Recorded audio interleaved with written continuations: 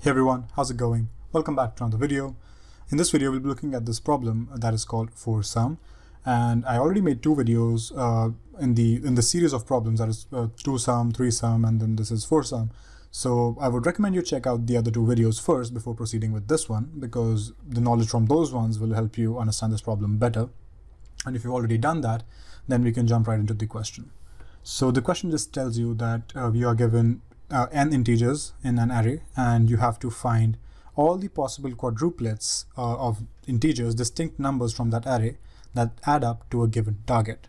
So you have to choose like 4 elements A, B, C, and D such that they sum up to a given integer target.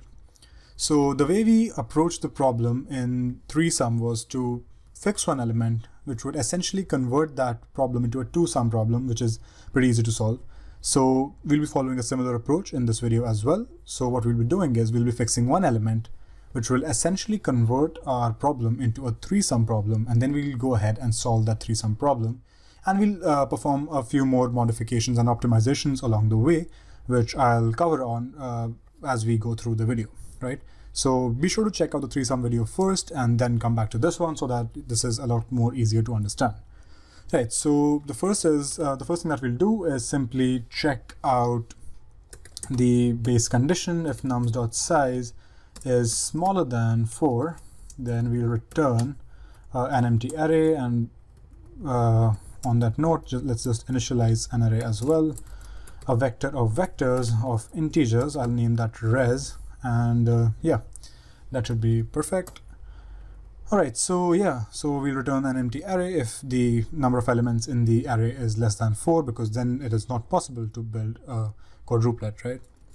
Alright, so again, as we did earlier, we'll just sort this array, because an n log n sorting would not really affect the time usage, because n log n plus n cubed or n to the power 4 would not really affect the time complexity as much. So we'll just sort this array from the beginning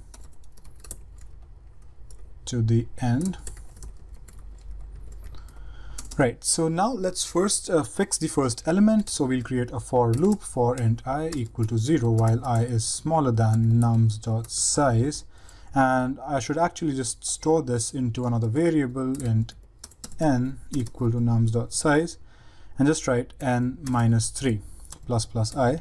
Now why did I do this n minus 3? Because we need to find a quadruplet, so we'll fix one element, and then we need to have at least 3 elements remaining after that, so that we can perform the 3-sum problem on those remaining elements. So that's why I'm only going till n till smaller than n minus 3, right? So now we also know that we do not want any duplicate quadruplets, so we'll check if we have already solved this problem for a duplicate value of I, because then we'll get the same answers otherwise.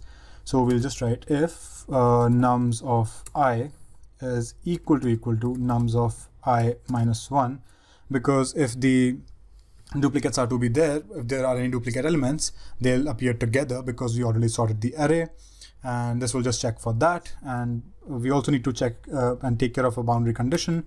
So we'll just check if I is greater than 0, and then we'll check this condition so that we don't get an error.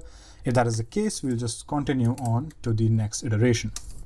So once you've done that, now you need to check if it is actually possible to build a solution at this current value of I, right? So you'll see what is the minimum value that you can actually achieve with this current value of I. What is the minimum sum of quadruplets that you can achieve with this current value of I? So you will get the minimum sum, which will basically be all the elements starting from the current position till the next 3 elements, because this is a sorted array. So the minimum value would be starting at the current element and just checking the next 3 elements. So we'll check if that minimum sum is greater than the target. If that is the case, we'll say that no more solutions exist, because right now the minimum possible solution is greater than our target, and going on further, putting the search further into the rest of the array would not really yield any proper results.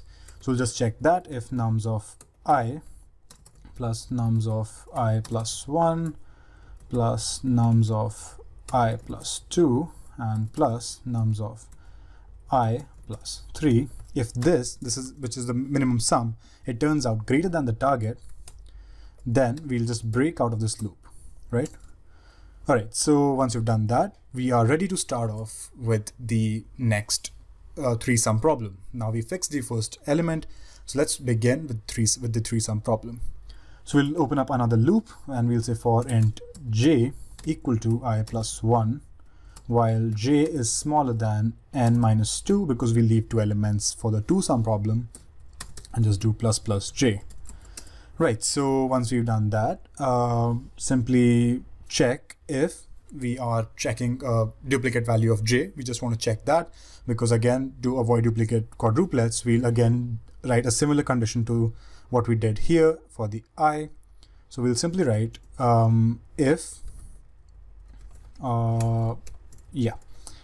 j is greater than I plus 1, so that we don't overshoot the boundaries, j is greater than I plus 1, and if j nums of j equal to nums of j minus 1, just checking if it is equal to the previous element, and this will skip the first element because of this condition.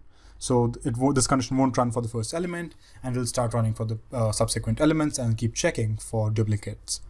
So if this is the case, we'll just continue, and again, as we did earlier, we just want to check if the minimum sum that we are building right now, if that is greater than the target, we'll simply skip, right?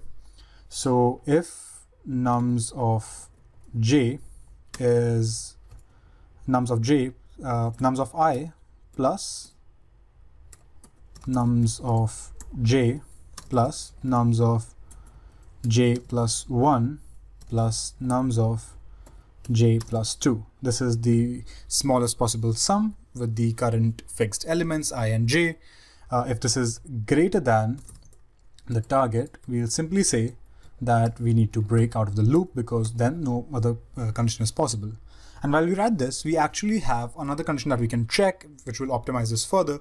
We can say if the greatest possible sum with the current fixed elements, if that greatest possible sum is smaller than the target, then again, we will say that there is no use looking at the current values, and we should actually move on ahead with the next iterations. So we'll just add that condition as well here. So here, I'll just write if. Now I'll write the greatest sum that is possible for that earlier fixed value of I.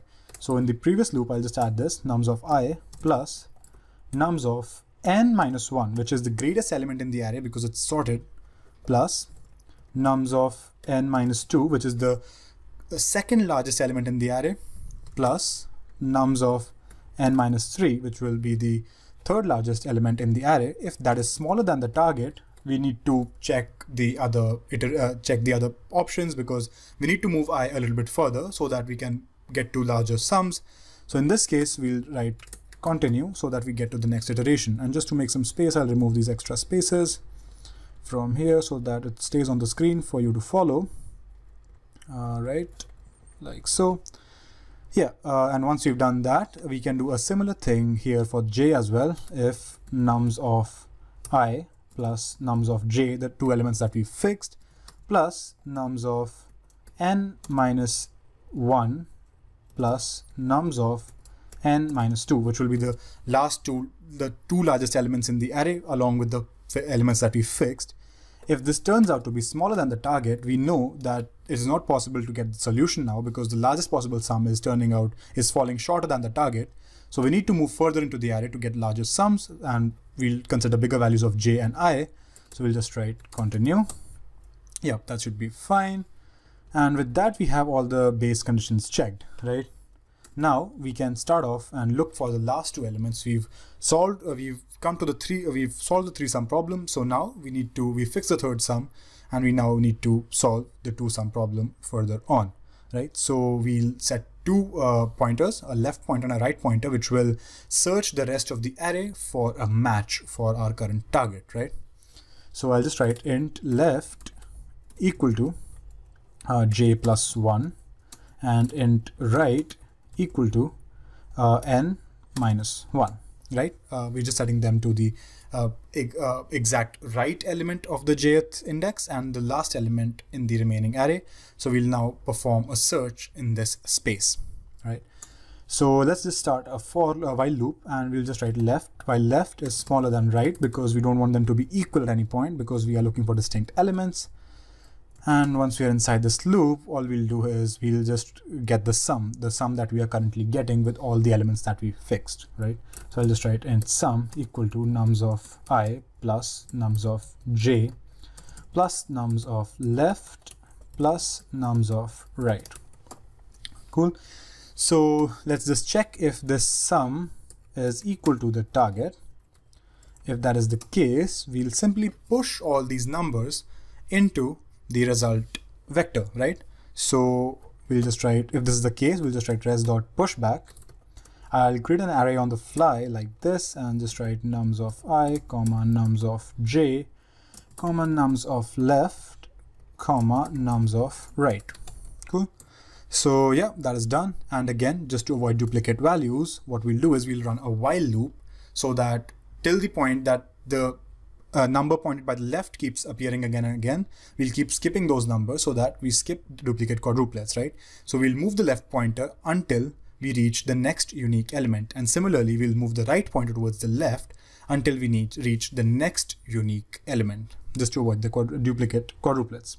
So I'll just write while left is smaller than right, just to check the boundary conditions, and nums of left equal to nums of left plus 1. We'll just move the left pointer towards the right. And similarly, for while right is greater than left and nums of right is equal to nums of right minus 1, because we are checking the element before right, because here we are starting from the last element of the array. And if this is the case, if there are duplicate elements, we'll just do right minus minus. And if you look at this closely, you'll know that this will move on, this array will move on till the last duplicate element, and you will end up at the last element, which is equal to the current left. So to just move one step ahead and one step back for left and right respectively, we'll just do left plus plus and right minus minus in the end, so that it actually comes to the next unique element, because this loop will only run till nums left equal to nums left plus 1. So it'll actually take it to the last duplicate element. So to skip that, we'll just do left plus plus and right minus minus in the end, right? And right, so this is the condition if the sum turns out to be equal to the target. If the sum falls short, then we'll just do else if sum is smaller than target. We know that we need to get larger elements, so we'll just move the left pointer towards the right, because this is an ascending order sorted array, so elements to the right will be larger, so we'll move left to the right. And in case this is not the case, which means that sum was greater than the target, we'll make the sum smaller by moving the right pointer towards the left. So we'll just do right minus minus, and that should be pretty much it. And if we are lucky, we should get the result on the first try. So we'll just return result, and let's just test this code out, and let's see if it runs. Okay, so I just put brackets there. I shouldn't have done that. And let's see. It gives us a correct answer. Let's submit that.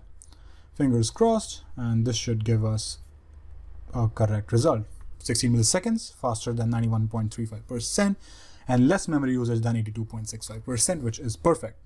So yeah, this is the video, and if you want to check out the other two videos in the series, the 3-sum and the 2-sum, which I recommend you do before you come to this problem, because then you'll understand this one better. So yeah, so if you like this video, hit the like button, subscribe to the channel for more such content, and I will see you in the next video.